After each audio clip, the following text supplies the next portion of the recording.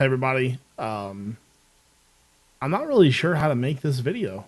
Um, so tonight I learned that my mom passed away.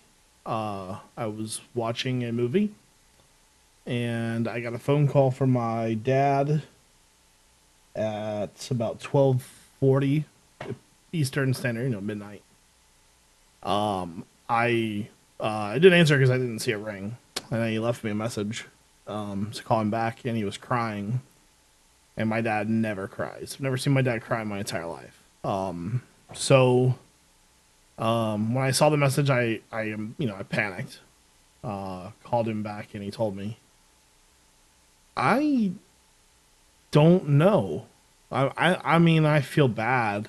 Like, I haven't cried, but I don't know how to feel. It's weird. Like, me and my parents, we've had our differences, obviously. Um, but I don't know. It feels so heavy, Like, I don't know what to say. Um, but I asked what happened. Um, my dad said that he fell asleep around 8 because he had a toothache, and when he woke up, my mom wasn't in the bed with him, which was weird. And then he went into the living room to see if she was in the living room. It wasn't there.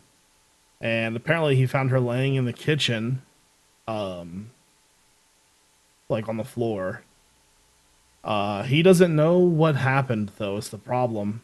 From what he said, they had like some kind of steak for dinner, and he thinks she might have choked.